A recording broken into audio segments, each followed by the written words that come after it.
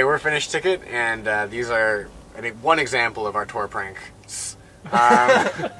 We recently got into, almost sarcastically, I guess not recently either, it's been a couple years, but icing people, where you hide Smirnoff ices somewhere, and if they find it, they have to drink it on one knee all at once, and it's just awful in every way.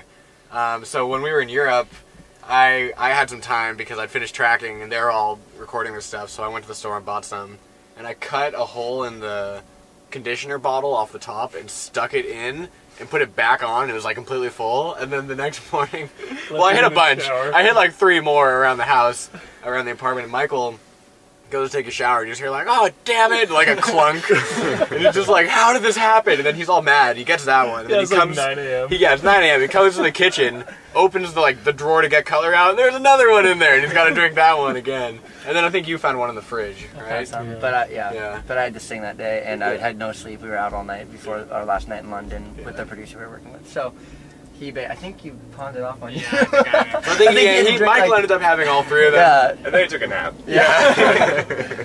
But that's about, that's a good one. Yeah. It's a regular of ours. Yeah. It's very broy, and it's very sarcastic, but it became not sarcastic. It's now real. Like many things, it's a joke that got too real. Yeah.